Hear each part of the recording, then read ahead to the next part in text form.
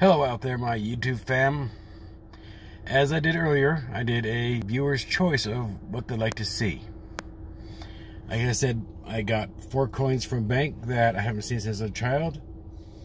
I also got it's in coin shape, let's just put it that way. But what it represents and what it's made of is, I'm not going to tell you unless you actually choose that option as well. But now I also got 2 additional options. This is a viewer's choice of 4 of how it lays out for you guys and how it works for you guys. So please comment of whether you want number 1, 2, 3, or 4. Number 1 is the 4 coins I got from the bank. Number 2 is the one thing I got that looks like a coin, but what it's made of, I mean, trust me, it does look like a coin, 100%. But I'm not going to tell you what coin it looks like or what its composition is. Number 3 is the coin I acquired yesterday. It's a nickel, but it's a nickel you have to see.